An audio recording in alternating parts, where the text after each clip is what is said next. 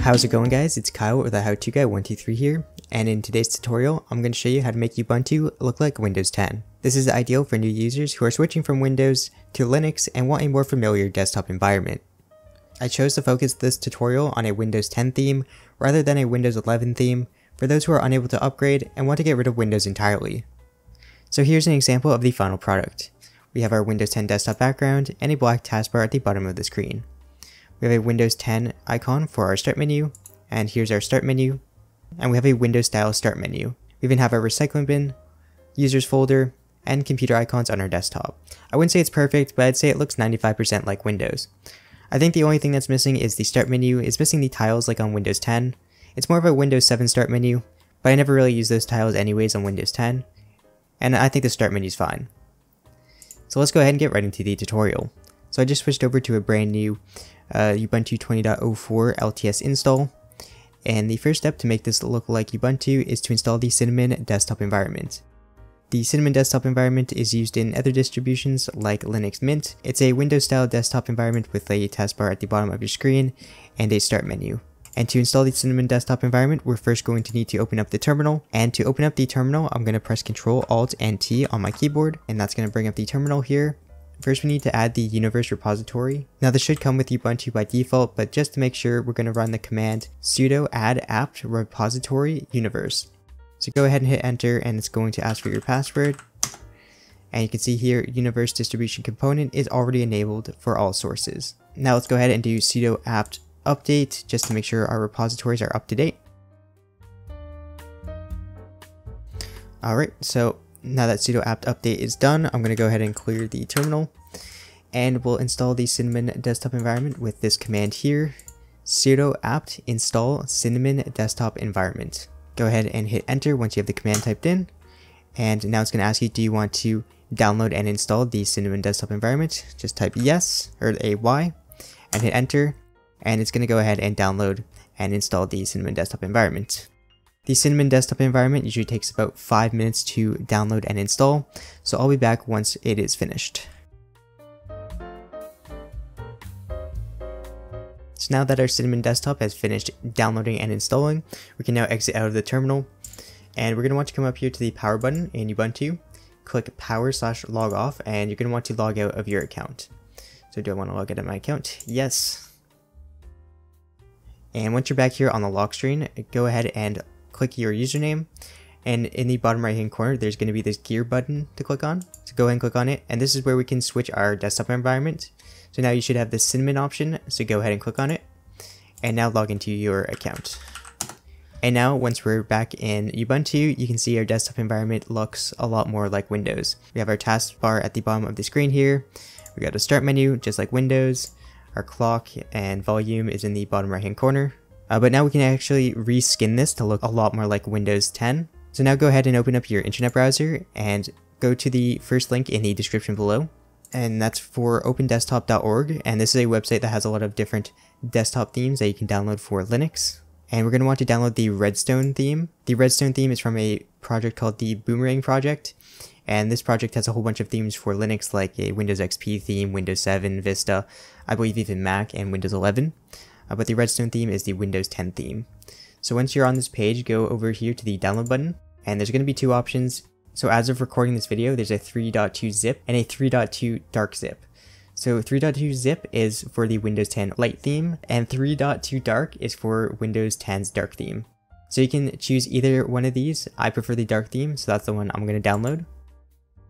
And go ahead and save the file. And it's a pretty small file, it's only 1.1 megabytes, so it's not going to take too long to download. And by default, it's going to go to your downloads folder. I'm going to open up my file explorer, and then click on downloads, and you can see we have a zip file here with our Windows 10 theme. So I'm going to go ahead and double click on it to open it in the archive manager.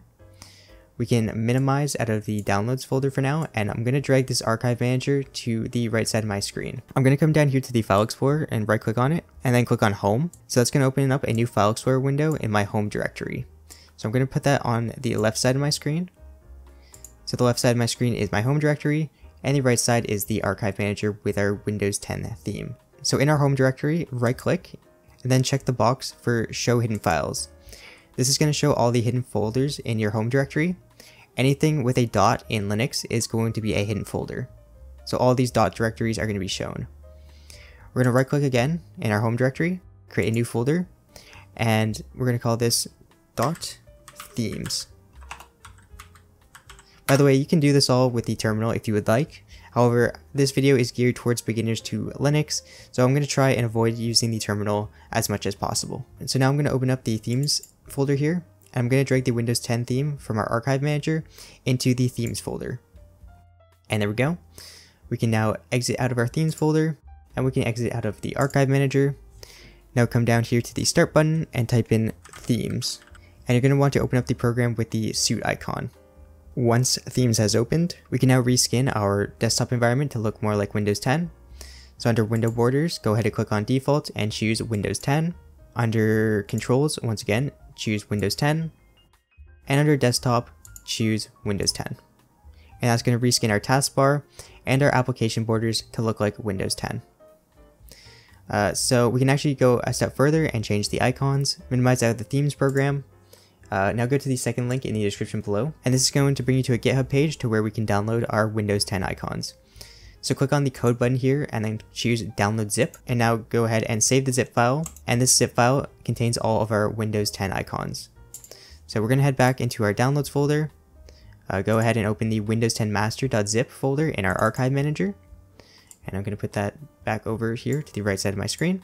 We're going to want to go back to our home directory, have that to the right side of our screen, and we're going to want to go to the icons folder. If this icons folder isn't here, you're going to want to create it manually, but I already have the icons folder, so I'm going to go ahead and double click on it to open it. And I'm going to drag this Windows 10 master folder from our archive manager into the icons folder. We can now close out of the archive manager and the icons folder, head back into themes, and under icons, choose Windows 10 master.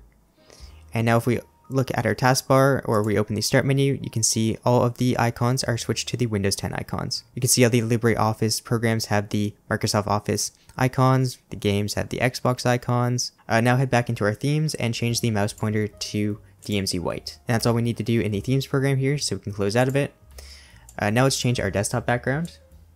So the third link in the description below will be a link for a 4K version of the new Windows 10 desktop background. So go ahead and right click on the image and save image as.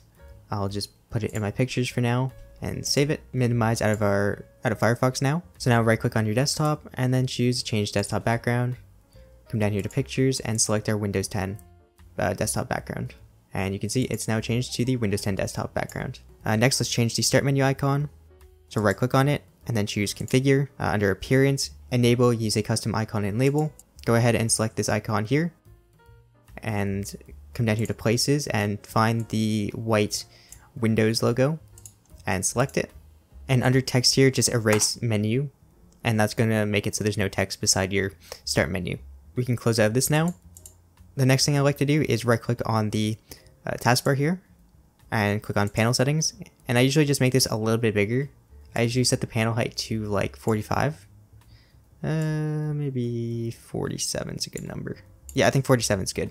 We can now close out of that. The next thing I like to do is put the My Computer and Recycling Bin icons on the desktop. So to do that, open the Start menu, come here to the System Settings, click on Desktop, and enable Computer, Trash, and I also like to enable the Home directory and have these icons on the desktop. And that's pretty much all you really need to do to make Ubuntu look like Windows 10. I usually like to take this one step further, and if you go to the fourth link in the description below, I have a Google Drive link for some Windows 10 sounds, and we can replace these in Ubuntu. So I'm going to click on the download button here, and I'll save the file again. We don't need Firefox anymore, so I'll just close out of it. I'm going to head into my downloads. I'm going to right click on the zip file and extract here. We can put the sounds folder wherever we want, but I'm going to cut it. I'm going to go to my home directory, and I'm going to create a new file, or a new folder called .sounds, and I'm going to paste the sounds folder in the .sounds folder. I'm going to rename it to Windows 10 Sound, just to make it a little bit more organized. I'm going to exit out of the sounds folder, and to replace the sounds in Ubuntu, just open the Start menu, System Settings, scroll down to where it says Sound. Now click on the Sounds tab. So we'll enable the starting cinnamon sound. Click on the MP3 icon here to open a sound file. And we'll just head to our home directory, show hidden folders, and open these sounds and Windows 10 sounds. And we'll select the logon.wav file. I usually set the volume to about 75%. And if we play it, you can hear our sound. Next we'll choose leaving cinnamon. And we'll set that to our log off sound. I next set the inserting a device sound to hardware insert. And removing a device to hardware remove. And then finally showing a notification, I set that to asterisk.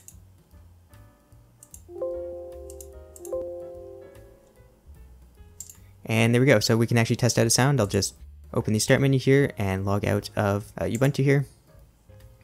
And log out, and you can hear our sound playing.